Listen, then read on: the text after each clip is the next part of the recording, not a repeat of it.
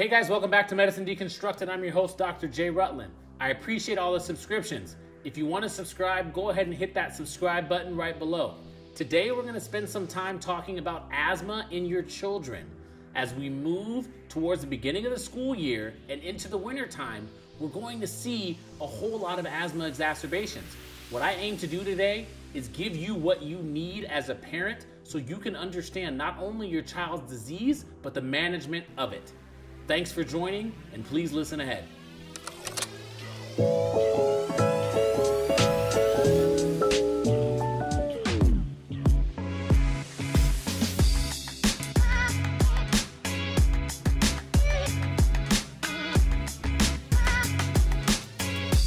in the United States, there's about 20 million people total with asthma. Half of those people, almost 9 million people, are children.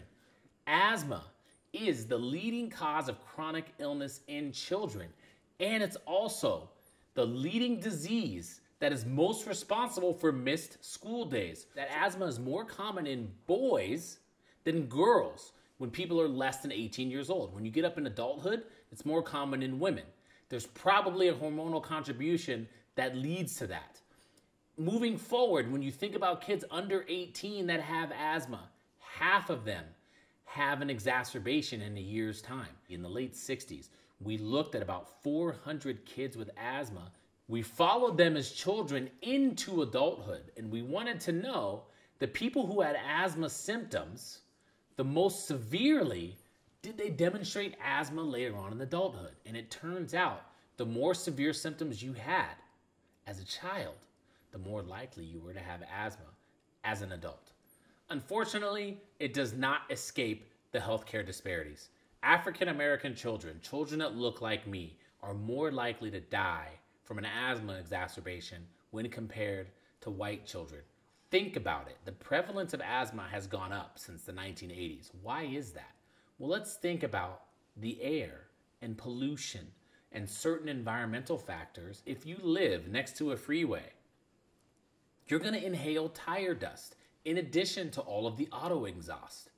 If you live in an industrialized area, you're going to inhale all of the particles that are being expelled in the air. That can cause inflammation. And so it's important to understand that unfortunately, minority children, even myself when I was growing up, we lived next to industrialized areas, next to freeways, next to heavily trafficked areas that probably led to some of this inflammation. So when you're sitting there as a parent and you're looking inside yourself and you're like, what did I do? How did I contribute to my son's or to my daughter's illness? Understand that some of these things are out of your control. It just so happens that's where you live. So with that being said, let's go inside the body, take a dive in, and look at what asthma actually is.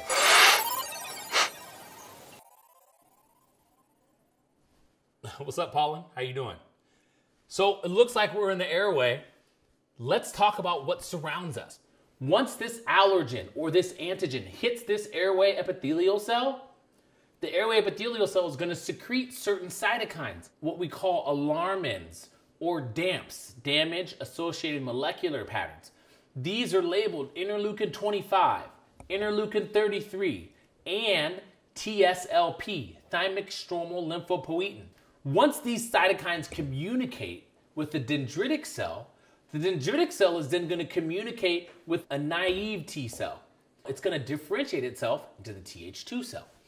Now, the Th2 cell is then going to secrete its own set of cytokines. Here we're talking interleukin 4, interleukin 5, interleukin 9, and interleukin 13. Interleukin 4 will end up stimulating the B cell to what's called isotype switch. So instead of the B cell producing all kinds of antibodies, it's going to specifically produce IgE and IgG1. Remember what IgE does as an antibody. It's going to end up binding to the three cousins that I've referred to so many times: the eosinophil, the basophil, and the mast cell. These cells are full of different types of granules. And when those inflammatory mediators get released, you have the perpetuation of the inflammatory response. Now, there's one cell on the other side, the non-allergic side we call it, called the innate lymphoid cell.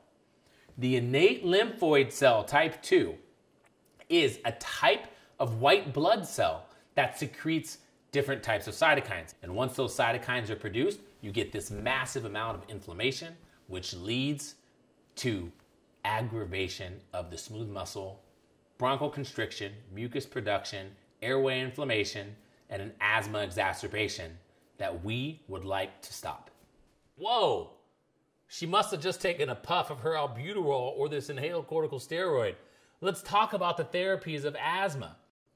In children, when you're looking at therapy of asthma, you're going to be able to use inhaled corticosteroids, which are going to calm down the inflammation once they're in your airway. That's just fine. You can use a long-acting beta agonist, which is going to dilate that airway. You're also going to use maybe a long-acting muscarinic antagonist, which is going to dilate the airway, as you can see here. And you're also going to use other controller medicines like Singular or Montelukast, or even an oral antihistamine like a Zyrtec or a Xyzal. When you're looking at specific therapies, so cellular communication inhibitors, we talked about the pathophysiology of asthma. In children, there's really only 2 cellular communication inhibitors, or biologics as they're commonly called, approved.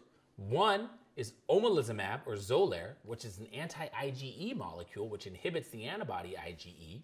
And then the other one is Nucala, which is mepolizumab, which is also another monoclonal antibody that inhibits interleukin-5. Both of these molecules are effective, and they both reduce exacerbations of asthma in children, especially children who have severe asthma. So when you're thinking about asthma treatment and your child continues to have exacerbations and they're on the corticosteroid inhaling and they're on the long-acting beta agonist, there are other options to upgrade therapy. So listen, today what I wanted to discuss was asthma in your child. I wanted you to be armed with information so that you can ask your pediatrician or your pediatric pulmonologist or pediatric allergist about therapies and how you should manage your child moving forward. I think it's our responsibility as parents to keep our children as safe as possible. And right here, right now, I'm just trying to give you some of that information to add to that. I really appreciate you guys being here today on Medicine Deconstructed. Thanks for joining me. Hit that subscription button. Follow on YouTube, follow on Instagram, follow on Facebook at Dr. J. Rutland. Really appreciate it. Thanks again for coming.